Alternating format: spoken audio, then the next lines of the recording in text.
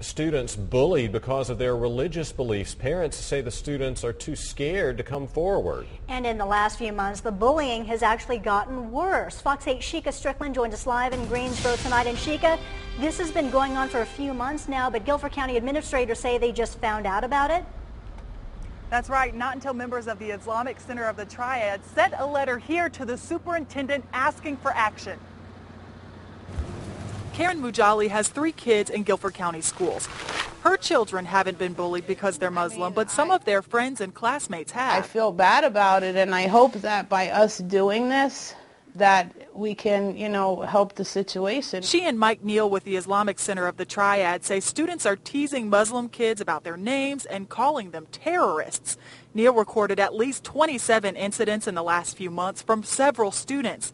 Some Muslim kids are trying to conceal their religious beliefs to avoid getting bullied. Especially if it's Muhammad, they will actually start changing their name to Mo or something like this, because they're so afraid of being bullied and picked on. Guilford County school officials met with Neal and others last week to come up with solutions. And our kids need to learn that sometimes what might seem like a joke to them isn't to somebody else, and that it is a form of bullying. The school system has written policies against bullying, but Chief of Staff Nora Carr says they need to make sure students report bullying when it happens. But if people don't feel comfortable making that initial first step, reporting, or if they're not accessing that information because they haven't seen our print materials or they haven't gone to our website or don't know where to go on our website, how can we make that easier? Mujali is helping to start a Muslim PTA, which we feel that it would probably, the kids might feel more easy to talk to somebody on the outside. So parents can become the voices for children afraid to speak up against bullying.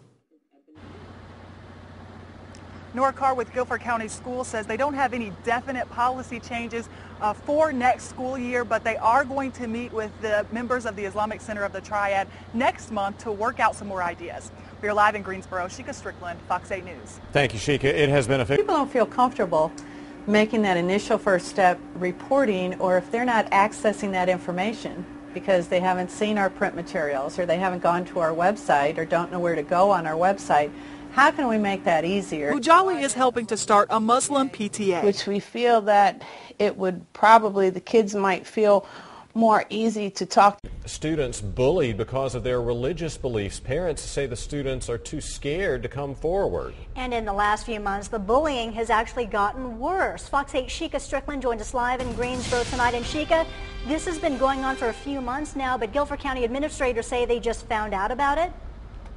That's right. Not until members of the Islamic Center of the Triad sent a letter here to the superintendent asking for action. Karen Mujali has 3 kids in Guilford County schools. Her children haven't been bullied because they're Muslim, but some of their friends and classmates have. I feel bad about it, and I hope that by us doing this, that we can, help the situation. She and Mike Neal with the Islamic Center of the Triad say students are teasing Muslim kids about their names and calling them terrorists. Neal recorded at least 27 incidents in the last few months from several students. Some Muslim kids are trying to conceal their religious beliefs to avoid getting bullied. Especially if it's Muhammad, they will actually start changing their name to Mo or something like this, because they're so afraid of being bullied and picked on. Guilford County school officials met with Neal and others last week to come up with solutions. And our kids need to learn that sometimes what might seem like a joke to them isn't to somebody else, and that it is a form of bullying. The school system has written policies against bullying, but Chief of Staff Nora Carr says they need to make sure students report bullying when it happens. But if